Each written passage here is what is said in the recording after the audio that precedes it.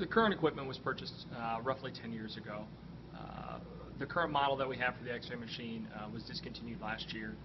We do have a small time frame yet where parts are still going to be available if something were to happen. But once that time frame does expire, if something were to go down with the current machine, we would unfortunately down a lot of purchasing new equipment at that time anyway. We'd be forced to at that time.